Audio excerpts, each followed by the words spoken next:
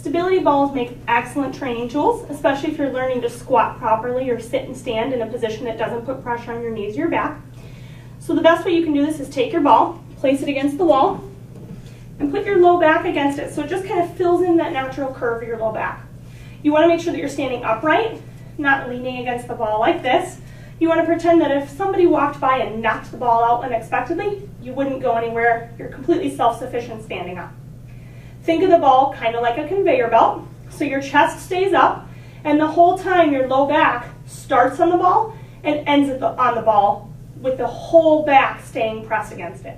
All you're going to do is think about that hip hinge position we've already worked on. Hip hinge backwards as you drive your hips backward. Notice your chest stays up, your hips go actually behind the ball until you get into a full squatted position, and then you stand back up. You want to press the knees outward so they stay directly over your ankles.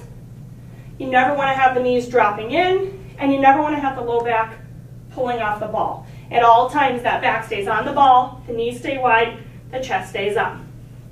You may or may not be able to make it all the way down as you first start this exercise, and if that's the case, that's okay. Just keep it within the range that you can do it properly, and eventually you'll be able to